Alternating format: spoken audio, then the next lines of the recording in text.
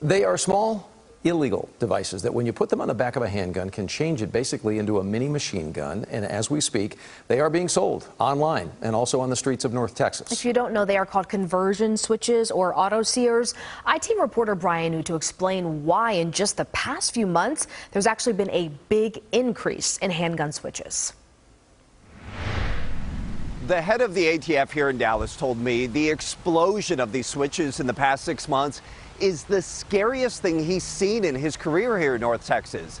And that was even before ATF made this discovery.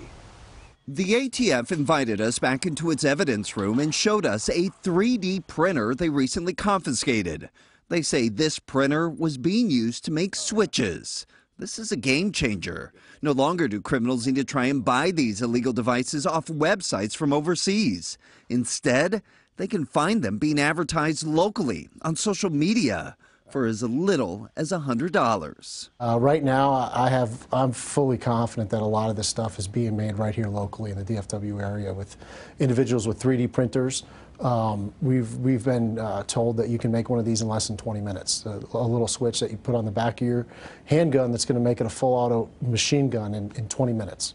You had a gun that had a device at the back of it.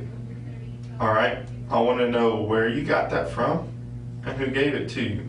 Tonight at 10, we'll take you inside a jailhouse interview so you can hear from a Grand Prairie man who was caught in Arlington with a Glock switch.